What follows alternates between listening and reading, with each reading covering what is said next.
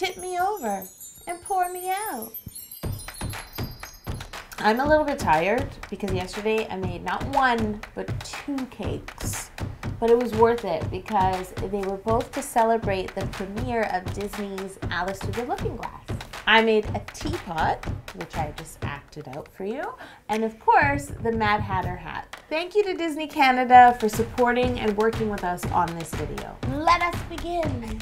Please be seated, ladies and gentlemen. The movie is about to start. To make my teapot cake, I baked 8 pounds of my ultimate chocolate cake recipe into 2 8-inch round bowls. When baking cakes in a bowl or a sphere pan, it's really important to line them and grease them well.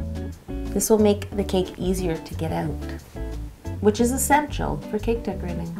I mean, you could just shove a spoon in it and eat it out of the bowl. I'll put all the details on how I do this at howtocakeit.com.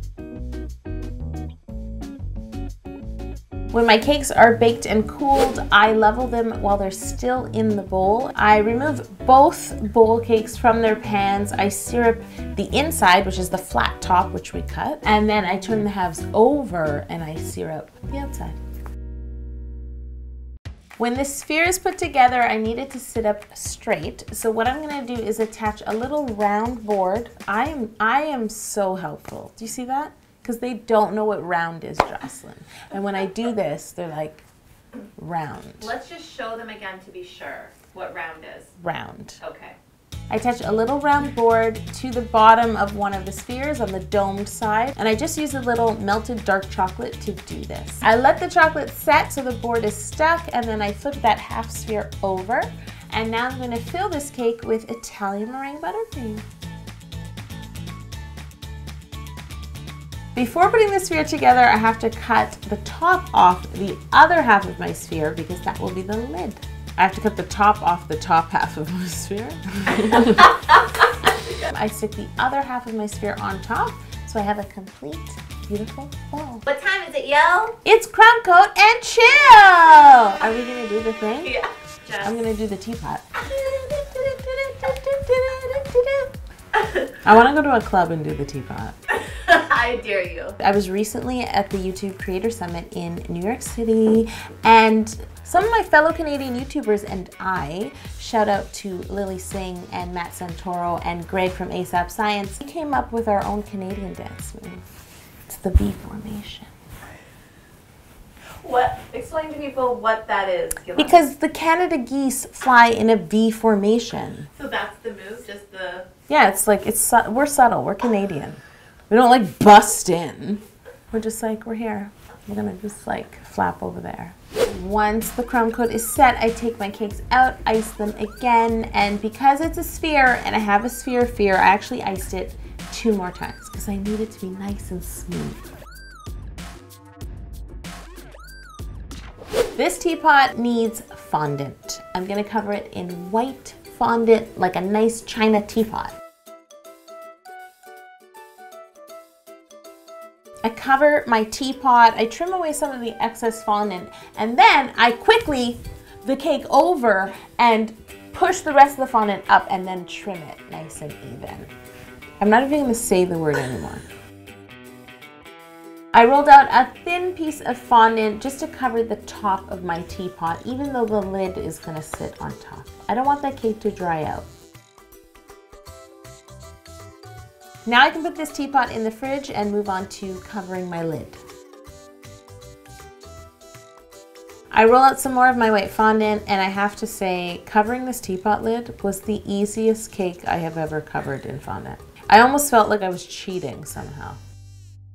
I wanted this teapot to look like the one that would be on a table at a Mad Hatter tea party.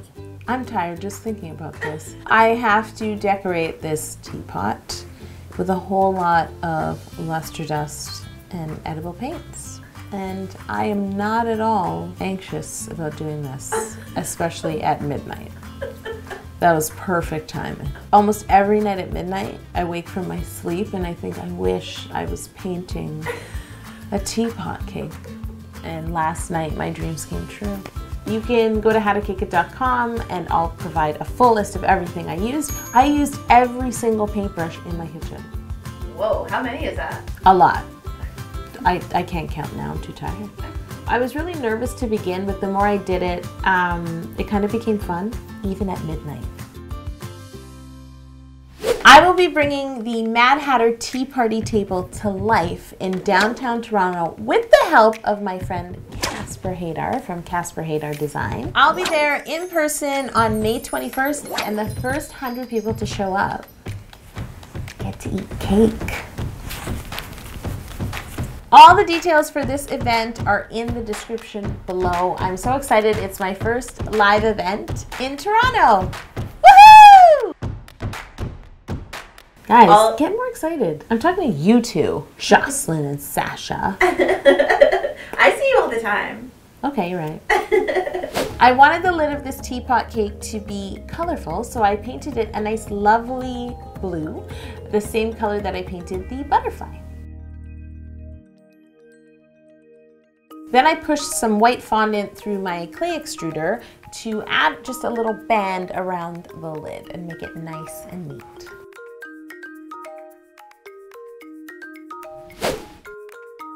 I made my handle and my spout out of gum paste in advance so that they could dry completely. The handle is great because it has, well, it's a handle.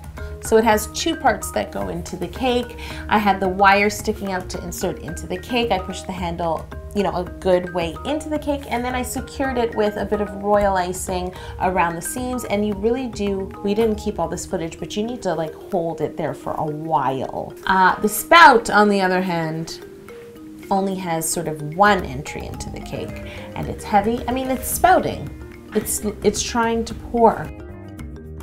I secured it with royal icing, and then what I had to do is basically stuff a big ball of fondant under the spout and put it in the fridge overnight, just to give it, the fondant was acting like a hand holding the spout in place. As much as I wanted to stay all night long and hold the spout in place, I thought maybe I should sleep for like 3 hours so I wouldn't, I could be here with you today. Next day! I wanted to add some three-dimensional little flowers to the sort of cherry blossoms on the side of my teapot. So I used a set of plunger cutters and cut out little pink flowers and painted them the same way the ones on my teapot were, and then just added them here and there, just for some texture.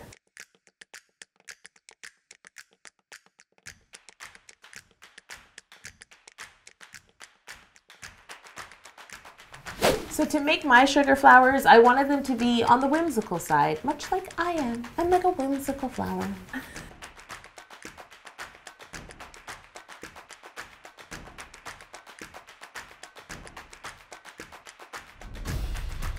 So what I did is I used some simple like 5-petal daisy cutters and just made different sizes and dried them in cups and just sort of formed them and made them look soft and delicate, but not like any real flower, because Alice Through the Looking Glass is whimsical with a capital W. I almost said H. The H is capital too. Capital WH. That's how whimsical it is. I made 2 larger sugar flowers to add to the lid of my teapot. I did paint them with luster once they were fully dry. And then I added a few yellow ones on the side of the teapot near the spout. She's ready for her reveal. Orhan, cut to the footage.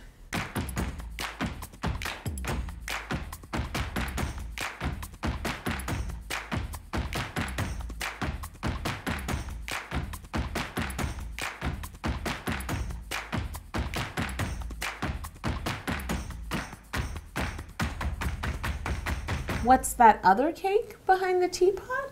Is that what you're wondering? Head over to my How to Cake It Facebook page. I'll put up the link below and you can watch the video of me making this whimsical Mad Hatter hat cake. Unfortunately, I couldn't cut the Mad Hatter hat cake for you because it's coming with me to the live event on May 21st in Toronto. And don't forget, the first 100 people will get to try some of my cake. All the details are in the description below.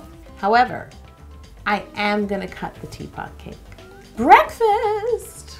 Thank you again to Disney Canada for supporting and working with us on this video. Make sure to check out Alice Through the Looking Glass. It comes out May 27th. The movie has ended. Orhan, draw the curtains. That's my whimsy. Did you see that? And I want like a butterfly to like come softly by my head. So, oh, and you know what, Orhan? Just like superimpose Johnny Depp right here. I like your hat, Johnny. It's so whimsical. Give him a little kiss. I'm married. Thanks for watching. I will be back next week with a brand new cake.